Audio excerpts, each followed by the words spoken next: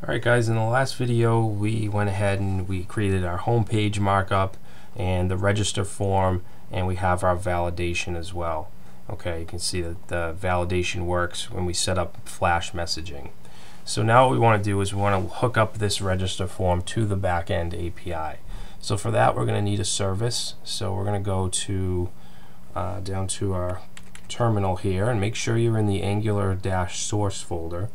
And we're going to cd into source/app/services, and you should already have your validate service there. We did that in the last video. So we want to do ng service and auth. Okay, and that'll create inside services. It'll create auth.service.ts. So let's open that up. Okay, and we'll just run our serve again, ng serve. Okay, and then in the auth service, we're going to go ahead and bring in a couple things. We want to bring in the HTTP module. So we'll say import HTTP. We're also going to bring in the headers package, and that's going to be from Angular/HTTP. Okay, we also want to bring in the map operator because we're working with observables. So let's say import rxjs/add/operator/map. And then what we want to do is we need to import, or not import, but inject the HTTP module into the constructor. So we're going to say private HTTP and set that to capital HTTP. Okay, now we're going to have a couple properties in this service. So one is going to be for the token, so we're going to say auth token, and I'm just going to set that to the type of any, and then the user, which I'll also set to the type of any. Okay, and then we're going to need a function to register the user. That's going to take in the user object, and this is where we actually reach into our backend API and make that post request to register.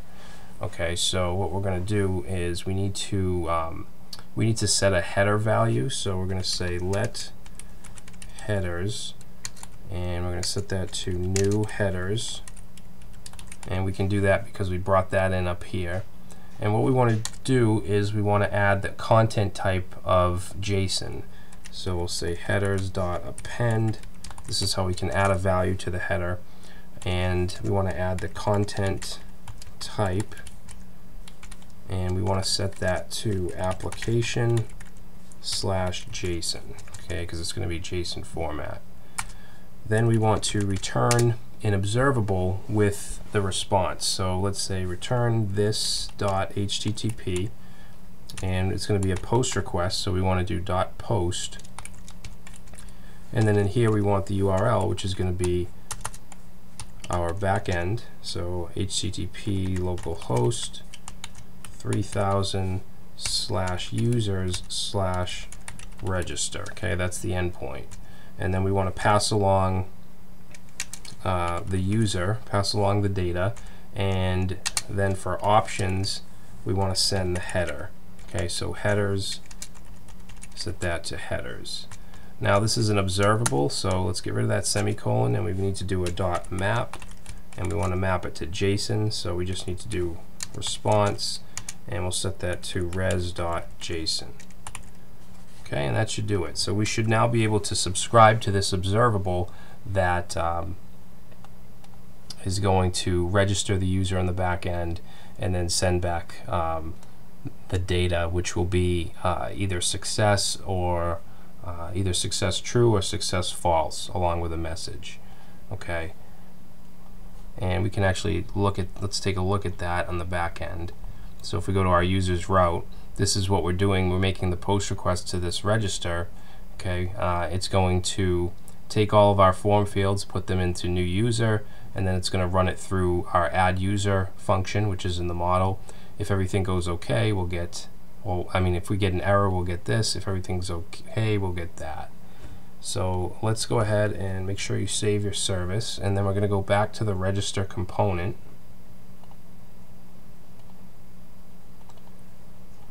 Okay, we want to go under our validations here, and let's say register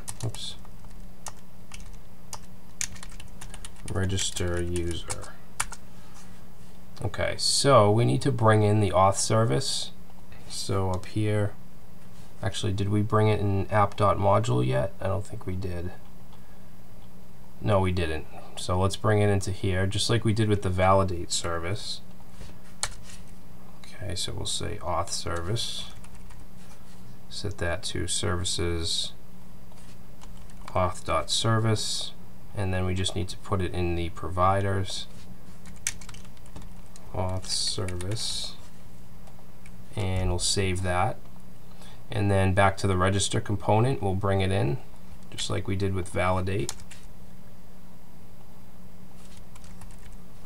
Okay, so that'll be auth, and then we need to inject it into our constructor. I'm actually going to put these on multiple lines so it doesn't look as messy.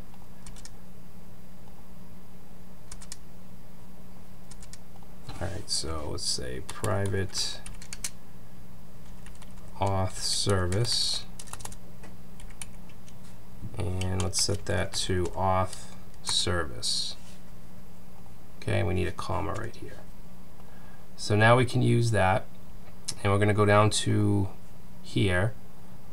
Yeah, make sure you're in the on register submit still. And then we want to use the auth service, so we'll say this.auth service, and we want to call register user, which is what we just created in the service. Okay, and that's going to get passed in the user object, and since it's an observable, we need to subscribe to it. And then inside here, we're going to get the data back, set that to a code block, and then let's see, so we want to test for the success, so we'll say if data dot success, because remember it's either going to be true or false, and then we'll have an else here. So if the user gets registered, this will run. If not, this will run. So let's send a message. I'm just going to copy this. Okay, because we want a message, so we'll just paste that in. And let's change this, and we'll say you are now registered. Registered, how do I spell that? And can log in. And we want to change the alert danger to alert success, which will make it green. Okay, so that'll set the message, and then we just want to redirect. Now to redirect, we need to also bring in the router.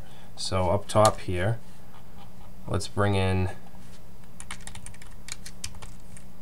router from Angular/router. Okay, and then, whoops, what's that? Okay, so then we also have to inject that as well.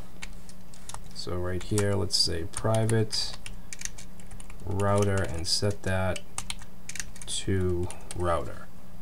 Okay, so now we should be able to do this.route.navigate. Or this, what is it? This.router.navigate. Okay, and we want to navigate to, let's see, we're going to pass in brackets and slash, let's see. So they're registered, then we want to bring them to the login. And then I'm going to copy this and else. So if this runs, that means that something went wrong. So that's just what I'm going to say. Something went wrong. And change this back to danger. Okay, and then we're going to navigate back to register. Alright, so let's save that. And then hopefully we can register a user. which will be pretty cool. So let's make sure, let's see, what's this? Register user does not exist on type auth service. Why not? Register user. Okay, oh, so I must have not have saved it or something. Alright, so let's go ahead and reload and let's try this out. So I'm going to register myself. Username Brad, pass email. Just put a fake email in and password. And submit. Awesome, you're now registered and can log in. Okay, now we're not going to be able to log in yet because we haven't even created the form, but let's check and see if we're actually registered. So in my Mongo shell, I'm going to say show DBs, and you can see we have a mean auth, so let's say use mean auth, and we should have some test users in there from when we were testing it, but I don't think I did Brad, so let's say db.users.find.pretty, and there's the user right there, Brad, and you can see the password is also encrypted. Okay, so our registration is working. Now I know this was kind of a short video, but I am going to cut it here because I want just that registration functionality in this video. In the next one, we're going to start to create our login form, and we'll try to authenticate up against the server and get back an access token. Alright, so thanks for watching, and I'll see you in the next video.